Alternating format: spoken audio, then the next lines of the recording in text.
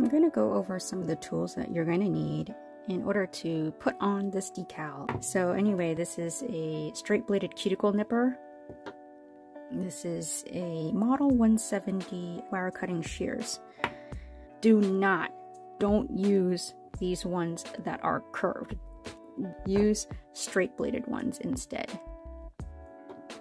And then next is some kind of bladed tool. So that's it. Nippers, a blade. In your kit, you will have a sheet that has the decal with the front plate, and then also some extras, and a sheet of transfer tape, which is reusable a bunch of times. If you need to weed it, you'll be lifting this up and you rip it. I've added some little slits here to make it easier to take it off. What you can do is save this afterwards and do something fun with it, making stencils or things like that.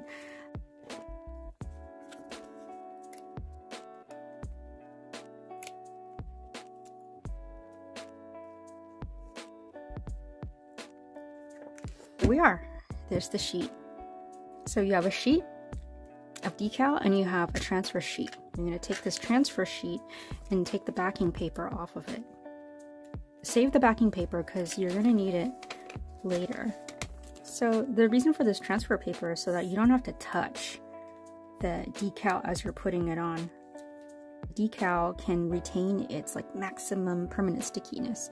And also the other reason is that it makes it a lot easier to see what you're doing. As long as you have a handle to move and maneuver the decal. So what I did just then was I laid it down lightly on top and then I burnished it along just to the decal part. You're gonna lift off and take the decal with it. The decal tends to need a little bit of help to start. Take your bladed tool and run the edge and pop it off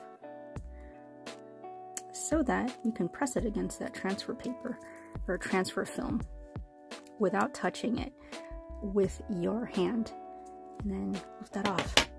Now you're going to peel this up along this circle. If one of these little bonus cutouts comes off with it, no worries. Just leave it there. Just try not to touch the back of the bonus part if you plan to use it on something. So now you have this situation here. Don't touch this part. This is the permanent adhesive that you need to stay on the Flo Mask. Just touch this part as much as you want. And take a look at this bottom logo. This is the reason why we have these 3 darts here. Is we're using this printed part as a way to locate how far left or right to start this. Line these darts along Flo Mask. And the idea is that the M is where you center it. The little point of the M. Lay that sucker down. Turn it. You're gonna hold it. And very lightly. You don't have to burnish those darts down because you're just using it as a positioning device. I'm going to take a look. You want this foil part to only be sticking to the straight side of this Flo Mask because it doesn't really conform around corners too well.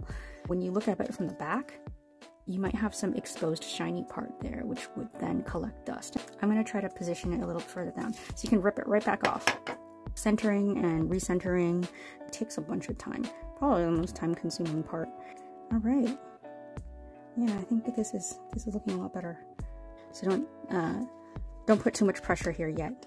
Okay, it's a little bit skewed with the right side a little bit far up. Lift it up, touching only the transfer film, and then bring it down. All right. Now I'm going to maintain consistency of this top seam hemline along the inside edge of this mask cover. I'm going to go from this center here that I'm touching all the way out, little by little.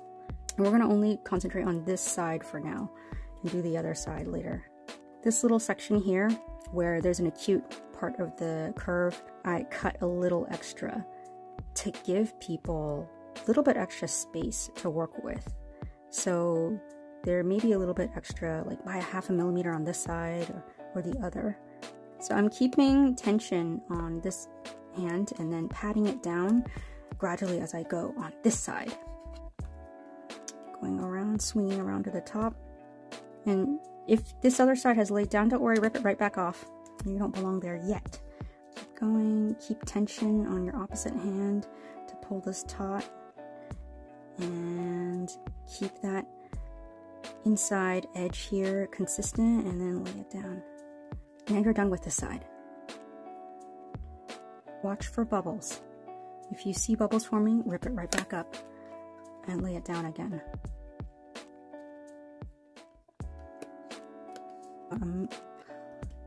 Now we're getting towards the top, so you don't really need this other side holding anymore. It's done its job. You can lift it right back up. And now you can match.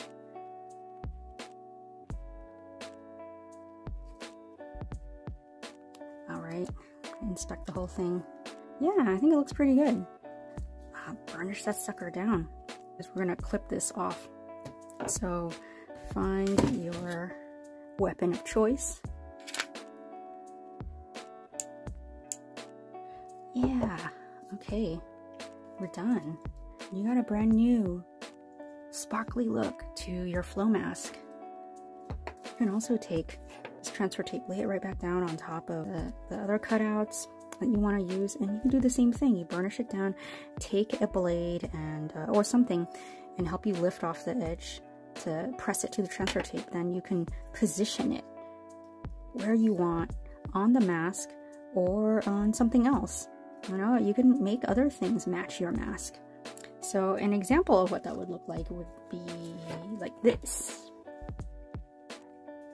So you can have a lot of different options for how you want to do this.